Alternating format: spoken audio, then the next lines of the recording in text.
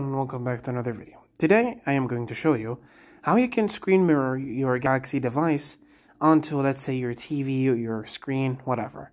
There's a lot of screen mirroring or screen sharing or sharing with your Samsung phone, especially something called DeX, Samsung DeX, which is a really complicated method and can only be done on Samsung screens.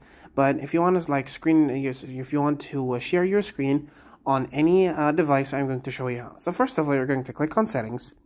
From Settings, you're going to click on Connected Devices. From there, as you can see, you have something called Link to Windows, Multi-Control, Samsung DeX, and Smart View. Now, Link to Windows is basically Link to Windows, self-explanatory.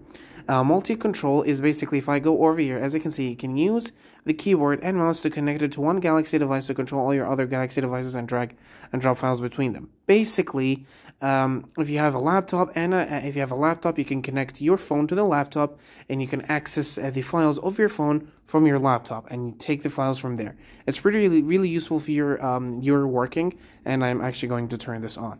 Now, the feature that you want is Smart View. Once you click on Smart View, it's going to search for a TV, for example. As you can see, I have something called Family's TV.